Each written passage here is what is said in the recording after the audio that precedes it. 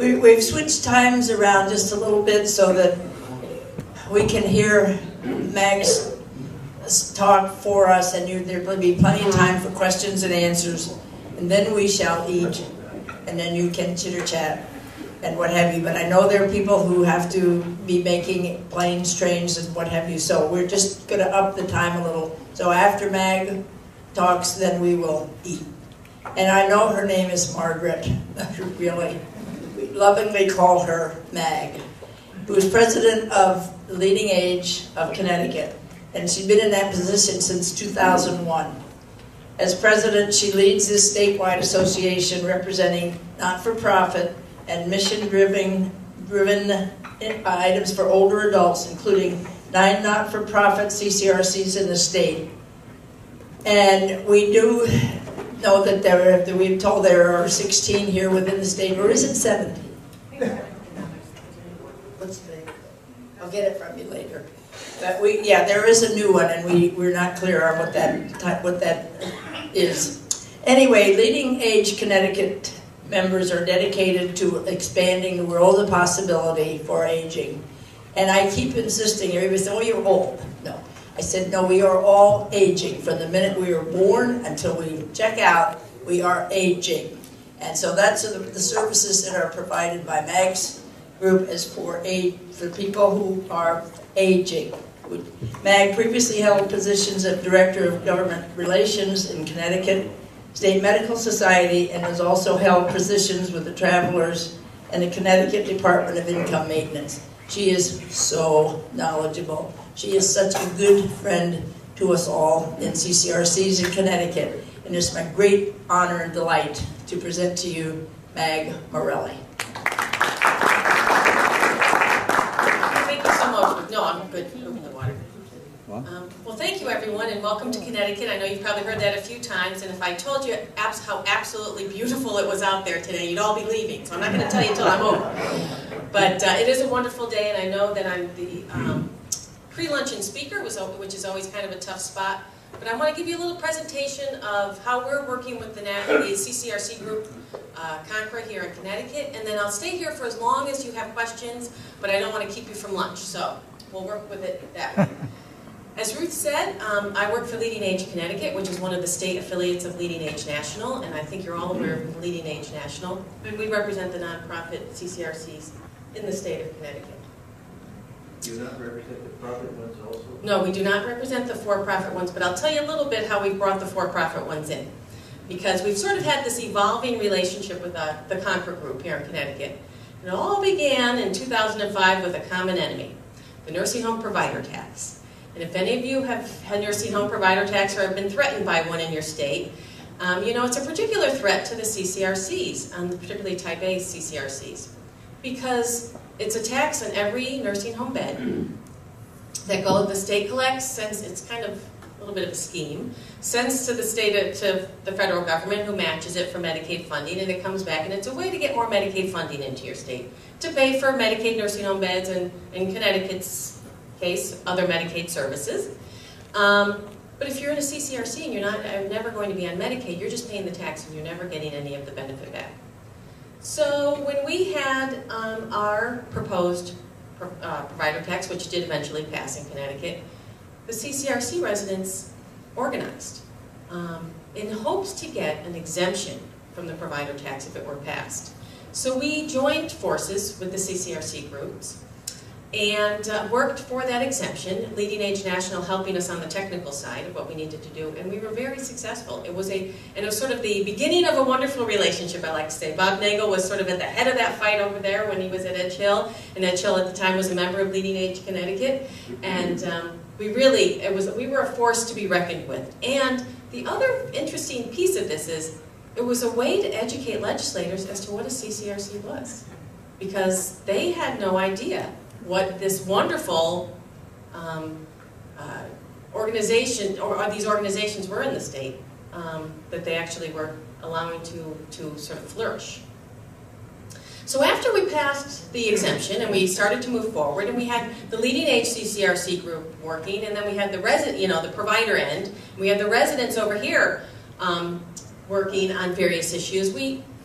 We just gave you some. Oh, okay. We had a joint meeting of the two groups, some representative groups of both meetings, and we actually facilitated the meeting with Billy Albin, who's a member of the Concord group, who is a professional organizer and administrator and meeting manager. And she did a little exercise with us where we wore each other's, she said, we are going to put ourselves in each other's shoes, or moccasins, I think as she called it at the time.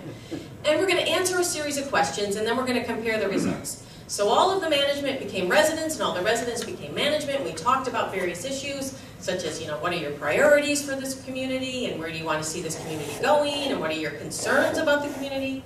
And then we compared the results, and 95% of our answers were all the same.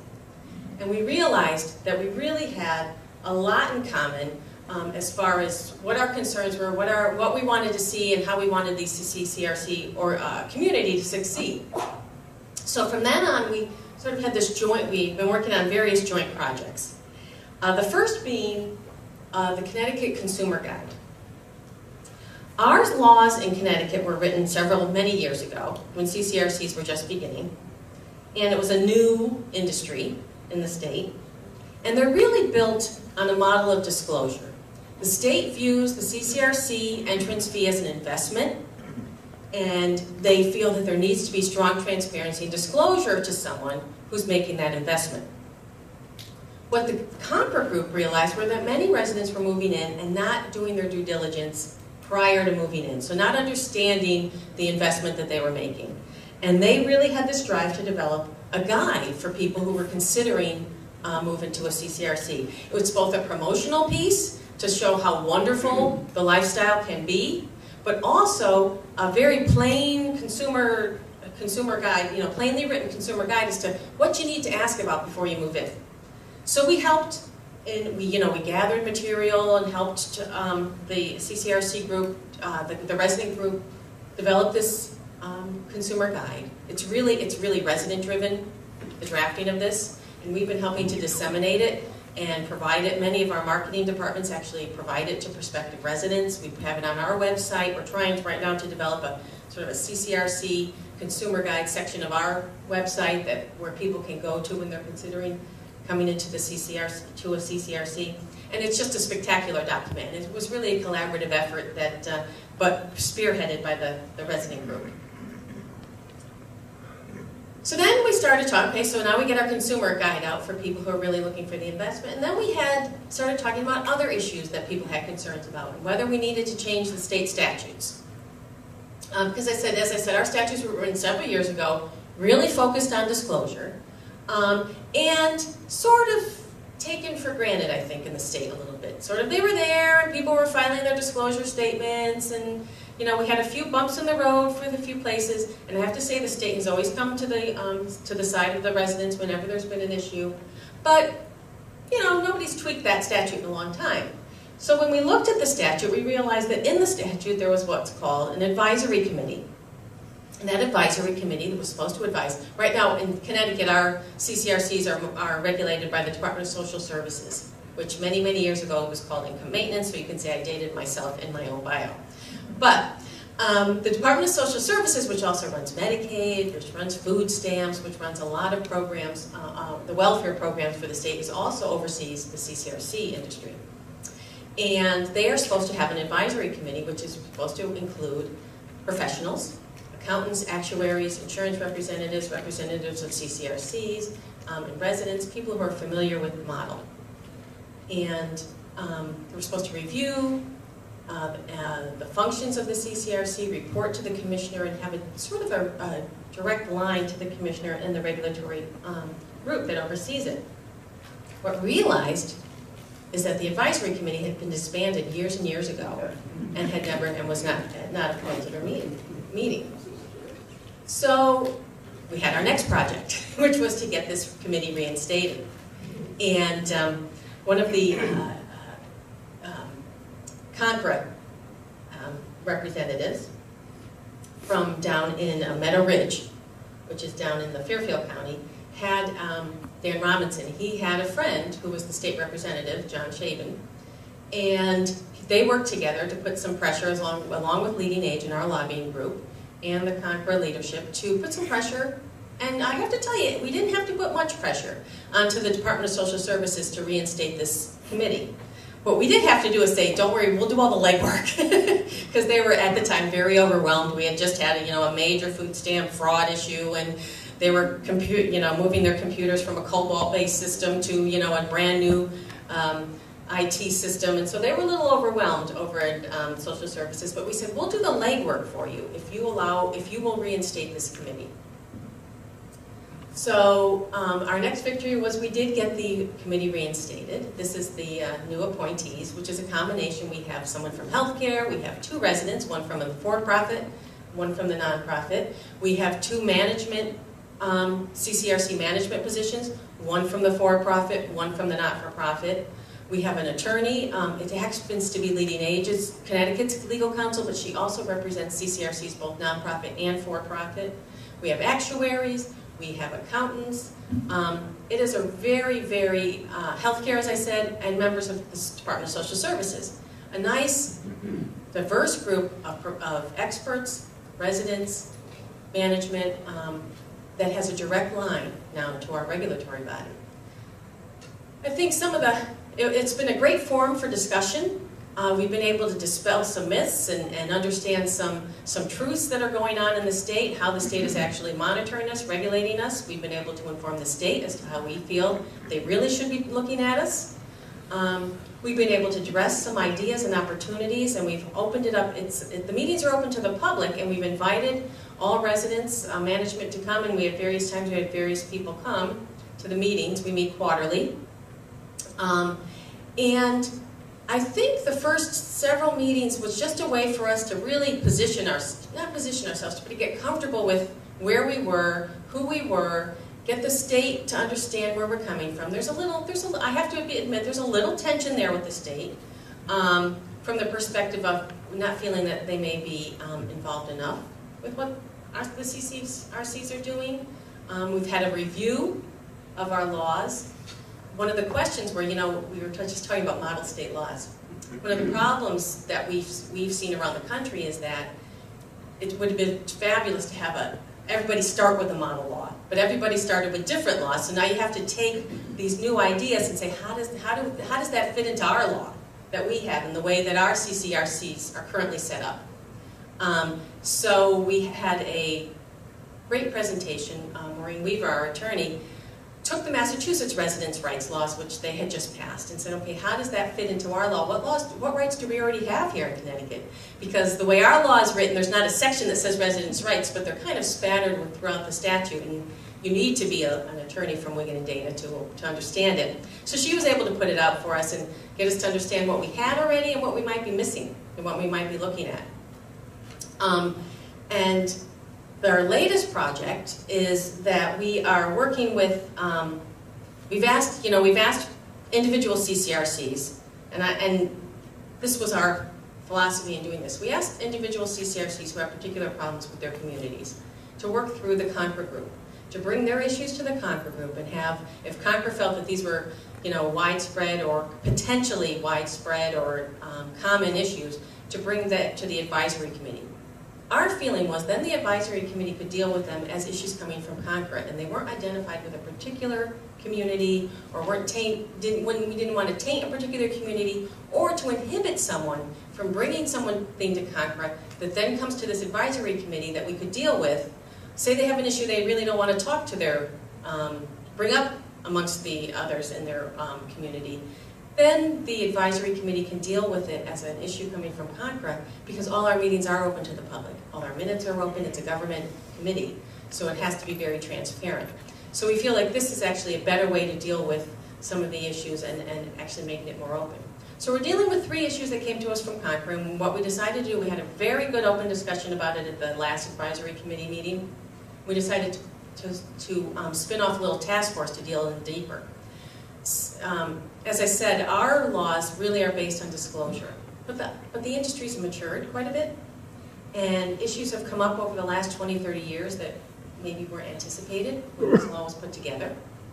And right now, there is a concern from the residents' perspective that, just what are their rights, or where do they stand when it comes to a potential bankruptcy, We do have receivership in the state, which is similar to, I think, the model law you were talking about, where the state would come in and take over the governance for a while. But if it's a receivership or a bankruptcy or a sale, and I think the sale is something that's really has people concerned within the state, particularly from a nonprofit to a for-profit. So we're actually looking at other states' laws and seeing what can we put in place that would be applicable to all of the communities, all the resident groups in all the communities that might be helpful to them and make them have a feeling of that they do have some rights or securities, a way of dealing with things, or at least being made aware of issues so that they can take action if they need to moving forward. So we're in the midst of that right now. So I think we've evolved from a group that started out on a legislative issue that affected us all. We realized we really have all these common goals. We probably better working together than just trying to just see what each other are working on apart. Really getting together to get this advisory group together, developing this wonderful forum where we can work on things and have a direct contact to the regulators. And now we're taking it that next step to see, okay, are there other pieces of the statute that we may want to change? And really doing it as together, similar to what happened in Massachusetts, I believe, where there was a collaborative effort to move forward and work with the regulators to make it a better statute for everybody. And so we've developed, within this advisory group, outside of that, there's a very good, I think, a great relationship between the Concord Group and LeadingAge Connecticut. We've been building on our common concerns. We can share our expertise. As I said, we have some great legal and accounting and actuarial expertise that we can bring in to really explain it to both sides of what the issues are. We're hopefully creating an environment of mutual understanding. We're not always going to agree, but not each CCRC agrees with each other. I mean, there's always, we understand that. Where there's always, I'm a lobbyist, so I understand you're never going to agree on everything, but you look for the common ground and what's going to make the most sense for everybody. And we really want a strong CCRC community industry field here in Connecticut, and that means that both all residents and prospective residents and management need to feel that they're comfortable and can move forward and really progress, expanding the possibilities, as we say. And then we have this CCRC Advisory Committee that is a great tool for us to use to do that, particularly when it comes to legislation. So that's where we are in the state, and I just wanted to sort of end my formal presentation with a couple of slides about the relationship with national LeadingAge and the CCRC field, because they've just, and I don't know, did someone talk about this earlier this weekend? Not really. But LeadingAge is running the CCRC name store, and it's really it's an idea where LeadingAge is looking to sort of rename the term continuing care retirement community with something that resonates with the next generation. It all started with Mather's Lifeways, did some consumer research that showed that the term CCRC, or continuing care retirement community, just was not resonating with newer consumers. So based on this research, which was a little, I think, alarming to some people, because I don't think they had really thought about it earlier, or just kind of always use this word similar to like when you use many words in this field. So they're spearheading an industry-wide renaming project called the CCRC Name Store. The rules about the criteria are: it must be consumer-centric, based on residents and consumers. It has to expand the possibilities of aging, knowing that CCRCs are evolving and new models of CCRCs are being created. It has to be available to own. That means somebody else can't have copyrighted it. It's got to be memorable and easy to say, and it must be brand compatible, and that means compatible to the current CCRC communities that are out there already.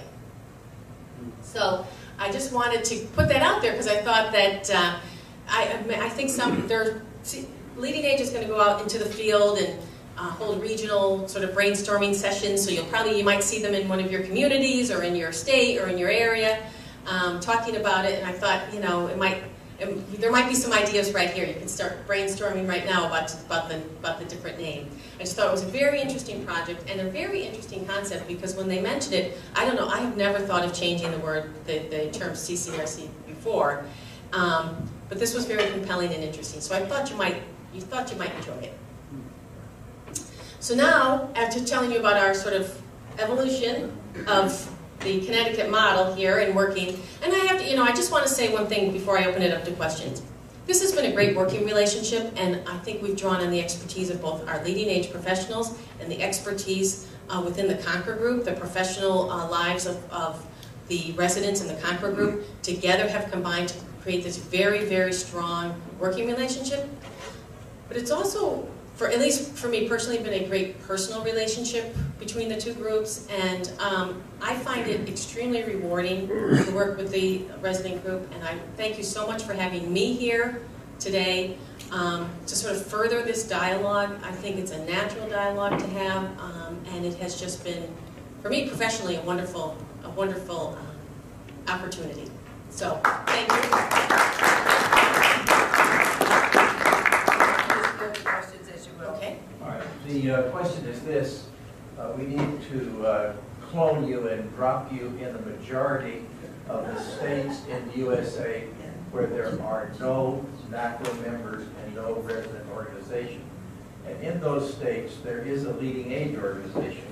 What is your advice to us in how to build bridges in that none zone where there are no resident activity and only a LeadingAge organization? That's a good question. If I were to look at the Connecticut model, or the Connecticut LeadingAge, we have always had a CCRC chapter of the management within our group, like a council, a committee that meets. If we had no Conquer group and someone came to me and said, how can we get the residents involved, what I might consider is having that CCRC group work with their residents to develop a separate residents group. So I think the nonprofit CCRC members of LeadingAge in your state could ask their CCRCs to seek the resident, I'm sure they probably all have resident associations within their CCRCs, to get a representative, and maybe can convene the residents group. Sometimes you just need someone to send the email, get the meeting place, set the time. They could do the administrative function, and the resident group could be autonomous to LeadingAge, but facilitated by the LeadingAge state. That's one idea that I might, and if you want, I can take that idea back to my state exec group and ask them what they feel, if they don't have a resident group, how they feel they might be able to facilitate, and then I can get back to you. Does that make sense? Please, I'll give you my name, address, phone number. Absolutely. That sounds great. On that line, in Virginia, we have a fabulous relationship with New Age, with LeadingAge. But the relationship with the management group in Virginia is pretty tough, and there are lots of people in VANHA, the management group, who are very anti-FACRA, the Residents Association. So, and I'm assuming that we might well face that in a number of other states. How would you try to address that kind of issue? Yeah, that's a tough one. And one of the things we find, that's why this advisory group is good. We made a conscious effort to make sure we were representing for-profit and non-profit to bring together in this advisory group. And I don't know if there's a similar legislative committee in your state. But it's tough because a lot of the solutions you come up with too, like we can come up with great solutions at LeadingAge, but they don't really apply to the for-profit model. And things that maybe apply in the for-profit model, you can't bring over to the non-profit model, so you need to find some flexible solutions and ideas that fit both models. There may be, that's a tough question. One of the ways we've done in Connecticut is that I, as LeadingAge Connecticut, have reached out to some, we don't actually have a formal for-profit association, but we have some, for instance, Life Care Services represents several, or manages several different for-profit CCRCs in the state, so reaching out to Life Care Services and sort of the management. We also had, what was very interesting is Dan Robinson, who was, I showed you a picture of him earlier. He is a resident at Meadow Ridge, which is owned by David Reese, who owns or has started several CCRCs in the state of Connecticut, and I think he's in other states also. Dan actually organized a meeting of CONCRA at his facility where David Reese addressed the group, and I thought that was a really sort of unique way to bring Mr. Reese into the conversation and to sort of start to bridge that gap. So it may be an idea where if you have a strong resident association member in a for-profit with maybe a strong chain or owner in the state, to have a meeting at that community and ask the owner to come and address. Because what David Reese did at that meeting was he explained his perspective as an individual owner, as a for-profit owner who's starting CCRCs, and he's a very, he's been very successful, and people are, he has really wonderful communities in the state. But he gave his perspective, which I think is what a lot of these, you know, when we have meetings, when we have this advisory committee, when we talk about things, it's understanding each other's perspectives. And I think that was extremely helpful, both from the perspective of David Reese, understanding where the NACRA group, or the Concord group was coming from, but also for Concord, to really get some understanding of what the nonprofit model. So that may be a way to start, is if you have someone who's got a strong relationship with their owner, to bring them in.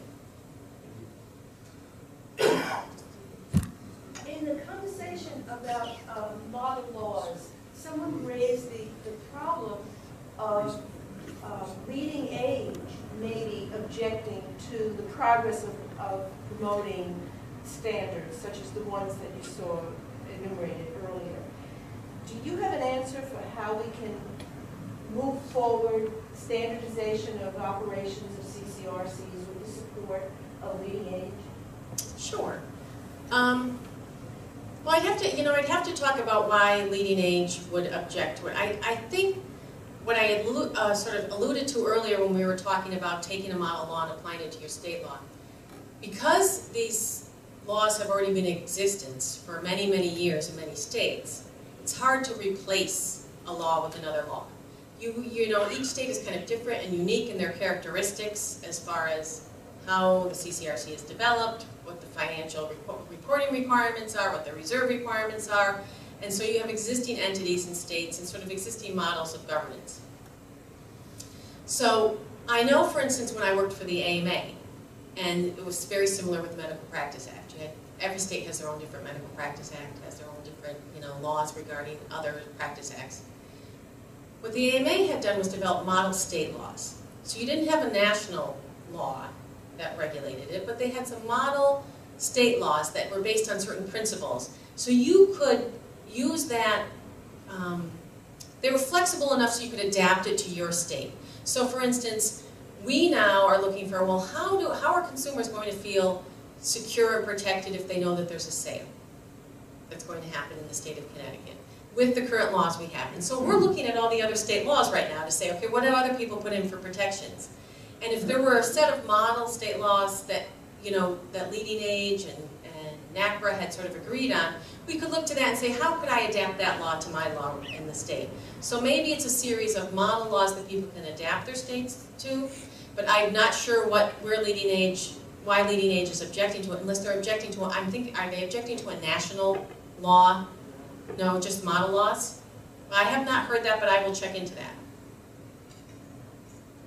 I think you had your hand up first before, and then I'll... I'm the president of the Massachusetts organization, so you mentioned our state several times. I think that the LeadingAge Massachusetts represent for-profit and non-profit CCRCs, am I wrong? The organization doesn't, but I think in that negotiation for your law they did. Are there for-profit? I've sat with a group from LeadingAge and there were for-profit people there, okay. as I understood it. Am I wrong? That's right. They're invited to participate in that particular committee, but the organization itself is to represent the nonprofits as you are. Okay. Okay. And when it came to the new law that we passed about a year and a half ago, the LeadingAge cooperated, but they made it very clear that if there were any teeth in the law, they would not support it. And it was clear that we wouldn't pass a law without their support, at least not for a very long time. And so we went with no teeth. So we have two laws, but there's no punishment. And state organization, the state agency that's supposed to collect all the information, is incompetent at best. They don't remind the facility, the managements that they're supposed to turn things in. They don't keep the files straight. We're just doing a review now, and we've looked at more than half of the folders at the State House, and half of those are incomplete. You know, if you didn't tell me you're from Massachusetts, I would have thought you were from Connecticut. That was one of the big issues that the Concord Group had with our Department of Social Services is that, you know, they're collecting these disclosure statements and they're being put in a box. So that was actually one of the first things we tackled. That's why we went to this advisory group and sort of trying to get the Department of Social Services, and you know, you could see they were in, you know, the commissioner sat down with us and he said to us, I understand what you're saying, but you have to understand I have literally millions of people over here I'm trying to feed every day. And, you know, we're in the midst of this, you know, huge scandal, and we're trying to, like, so we understood that, which is why we said, you would put this committee together and oversee it. We'll do all the paperwork. We'll do the noticing. We'll host it. We have better food anyway. So we, you know, so we do it. So which is one way you can sort of get to that, is sort of help your state agency work on it. Second thing is we've come up with some ideas. So all of the CC, you may not know this, but all the Connecticut CCRCs received a notice last week from the state. They are now to file electronically as opposed to paper. And we have talked to the state about, okay, once you can get this electronically, we will post it. We'll FOI it.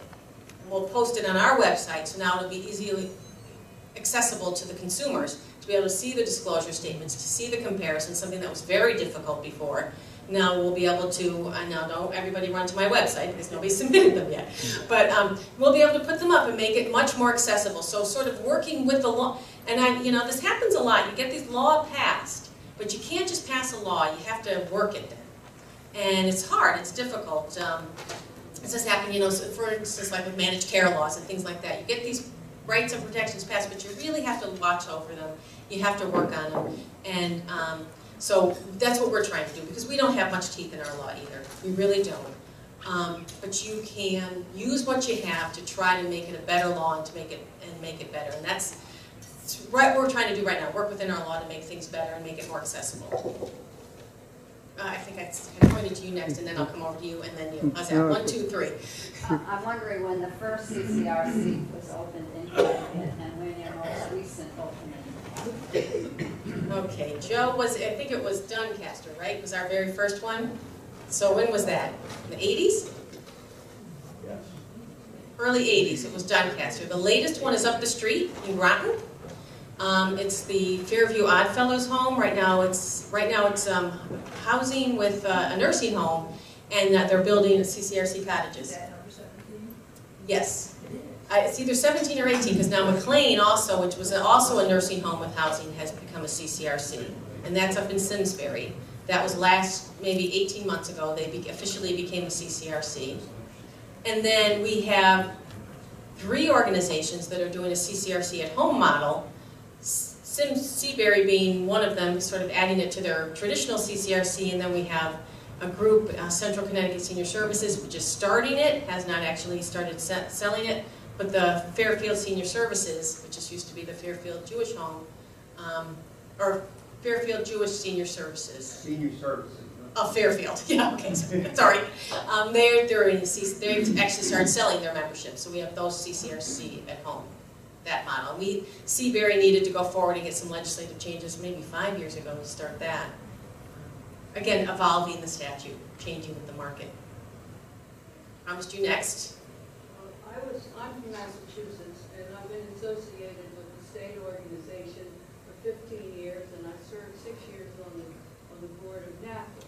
And all I always heard from national mass aging was the cooperation between providers and residents. But in Massachusetts, I did not feel that that was the same organization. So I'm very interested as to how you started your advisory council with the 2 organizations meeting together when you up on the screen. Right. Where where This the one? meetings are open to the public and you will run whatever comes up in the way of a discussion.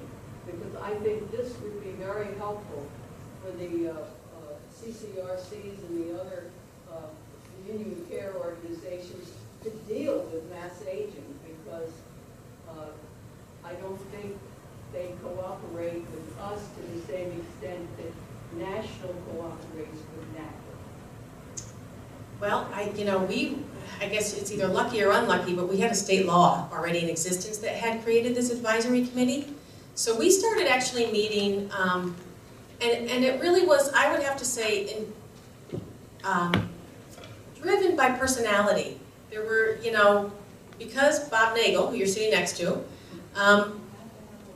came to us and we started working on this provider tax together. We developed a personal relationship. Then Bob, at the time, was heading up the Concord group. We're involved in the leadership of Concord and started saying, really, we need Concord to start meeting with LeadingAge. We were CAMFA at the time. And we started meeting together. So we developed a relationship, and really it was almost personality driven, driven by individuals, similar to what I was saying with the David Reese issue, to really start. And we started meeting, and then we had our wearing each other's moccasins meeting, which I thought was great and facilitated by one of the residents.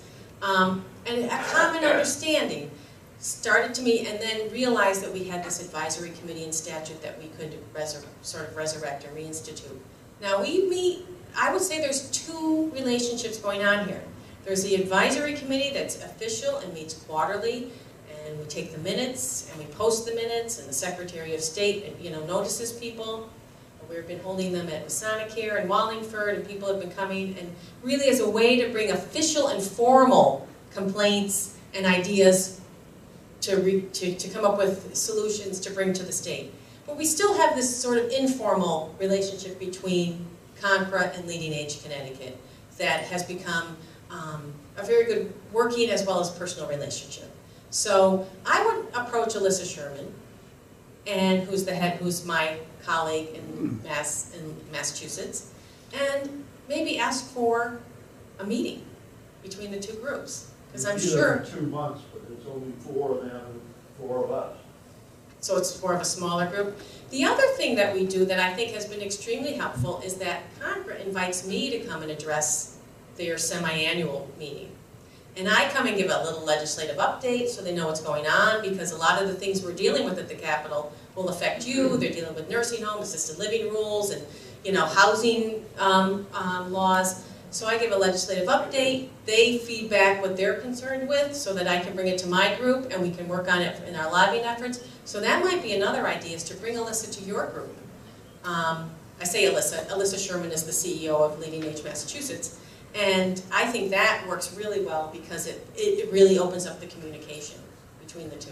Who initiates it? Yeah, both sides. It's been sort of an ongoing, open, unfortunately I can't come to their next meeting, but because Be right here. I know, when maybe I'll have to change my schedule. I think you're next. Okay. Well, I think you're a conciliator, and that's a wonderful thing to have. And our situation, by the way, in California, we have a law like that, but the governor disbanded the committee. We did have a working committee. The governor disbanded, but California is a little unique in that LeadingAge California is the state association member of NACRA. And so they changed their bylaws so that all residents are members of LeadingAge California, and I'm on the board, and I'm hoping to share your talk today with Joanne Handy, because I know that she'll be very interested in this, because the California local resident group has been antagonistic at best, and is out of communion, to use a church term, with NACRA, and is also has difficulty with LeadingAge California. So that would be a good thing. But I wanted to mention a couple of things. First, the model laws are state laws. The proposal is to work through the National Association of Insurance Commissioners. We did take this proposal first to LeadingAge National. We met with Steve Mogg in Washington on May 18th 2010, 4 years ago, and to try to get a joint effort going. That never occurred, and I asked him after a lapse of 3 years when we were repeatedly, Jack Matheson was trying, who was our president at that time, tried very hard to get this going, working with Larry Minix, and Steve said that the reason is that our model laws are focused mainly on financial and contract matters, and there is no LeadingAge national committee, provider committee for financial and contractual matters, so there was nobody for us to meet with. So that meant that they weren't able to move forward or have a position.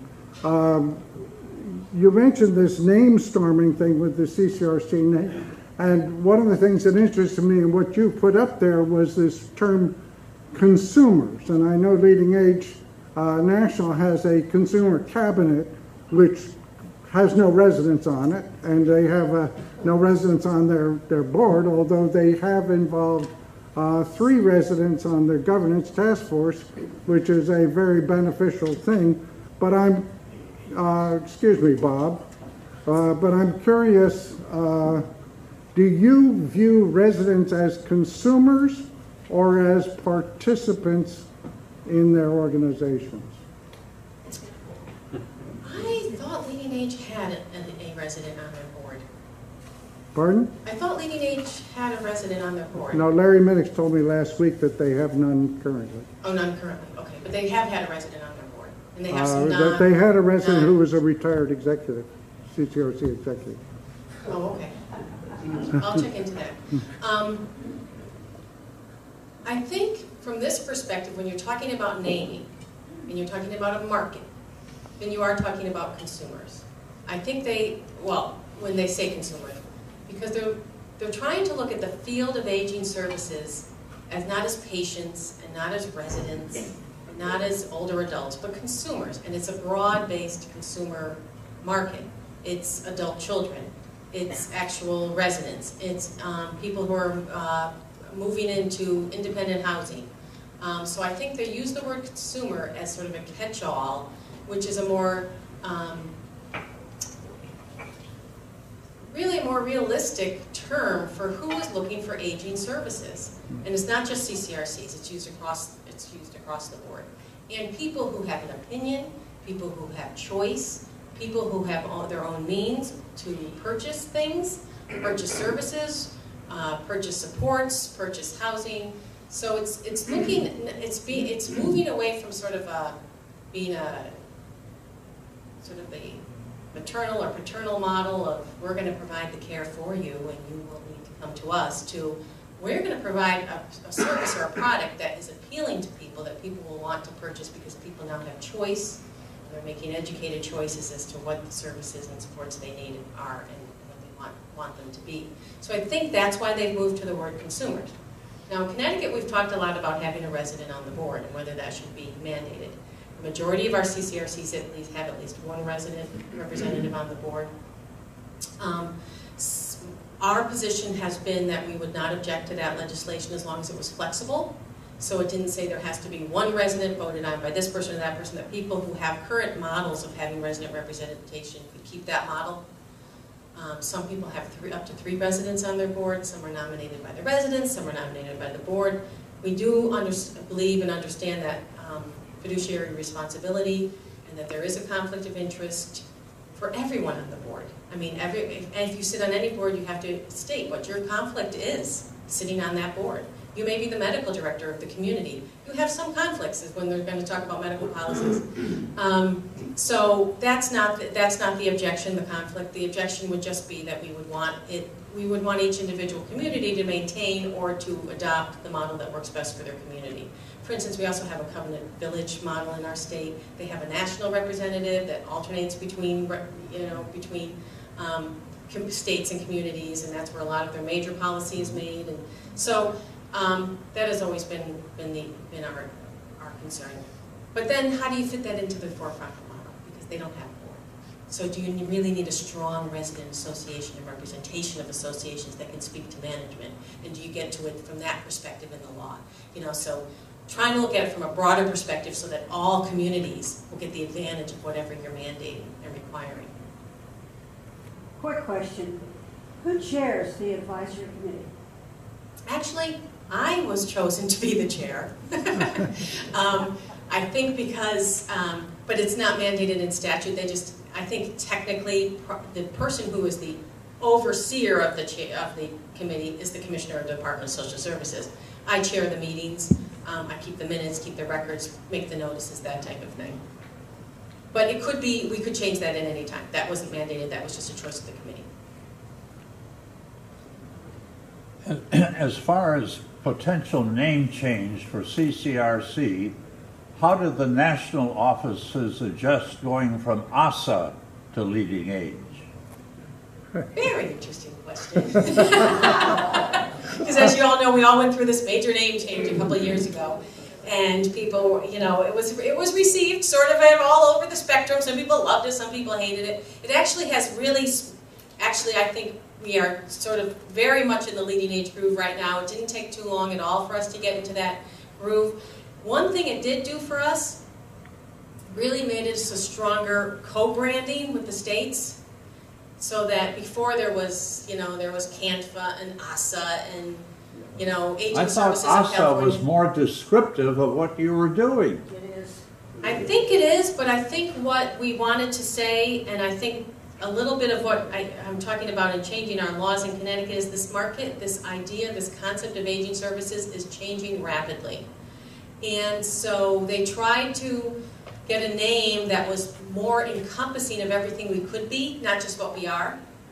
And I think also part of what Larry Minnick's vision was is that also encompassing of the people who are using our services. Because I think Larry Minnick's model of what LeadingAge is and can be is much more inclusive and not us and them. So that's why I think they went for this rebranding to LeadingAge. I was kind of the motto of expanding the world of possibilities. Exactly, exactly. I always explain to the people that I'm talking to that LeadingAge changed its name when it became international. We now have international vendors who have booths at the LeadingAge convention. And we actually have an international sort of branch. And they're, when you know, they're still called IASA. But it's an international association of nations that are, So we could be participating codgers. That's good. Just a comment on the consumer word. I don't think that recognizes the huge investments that our CCR residents have made. Some of us have put up almost all our money. And that's a very different thing than buying toothpaste as a consumer. you know, I will bring that comment back because it's true. And you know, we always, when we meet in Connecticut, we're always brought back to the concept that this is an investment. And you need, you know, this is a true investment of resources that are being made on the part of the resident. And that's what makes the CCRC so distinct. I will bring that comment back to Larry Minnick's. And the other point is, when our bill passed recently in Massachusetts, it applies to CCRC. Within months, our management was telling us we're not a CCRC. The state has us on all the lists. The state says we qualify by their definition, but they say we're not a CCRC. To avoid the law. A definition that, you know, that covers the variety. Someone said here, and maybe it was you, CCRCs are very different now. There's a lot of different kinds. And I don't understand what A, B, and C are. So those are the different contracts, whether you're getting life well, care or whoever explains that to me, we'll get a phone.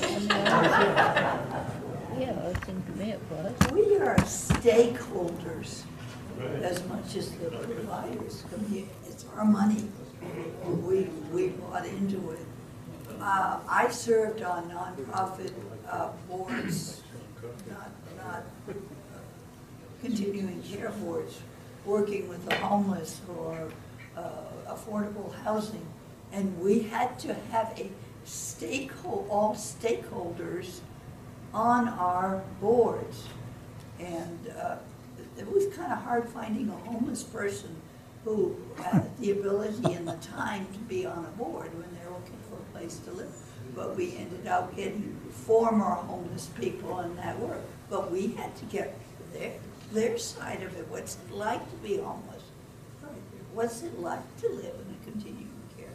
If they're serving us, then we have a right to be there. Excuse my lack of voice.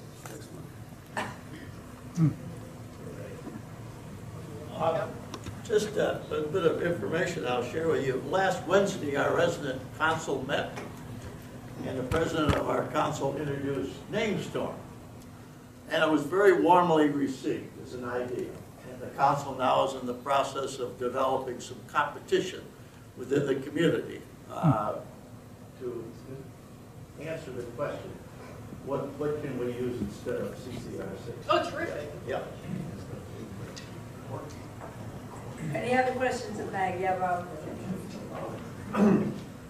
I kind of, this lady and myself work very, very closely together. And I think one thing that hasn't been said, that should be said, and I think Mag is one of the ones, there has been a change in the philosophy of LeadingAge with Larry Nimitz. Larry reached out, I think you were very much a part of that on our campaign on the Provider Pact. Larry saw the value of the two working together, and it was a common problem. And I think Larry's support has been invaluable in the concept of CCRC. And why I say just kind of a little bit of humor, when we have the Connecticut night at the national meeting, this lady invites everybody from Connecticut. Doesn't make any difference whether you're a nursing home, or you're a provider, or a CCRC. But we all have a wonderful time. And I think that is part of what makes the Connecticut work. We've got a common problem, we've got a couple answers towards it, and we're working together on it. Wild Horse Saloon in Nashville, in case anybody wants to stop by. Thank you very much.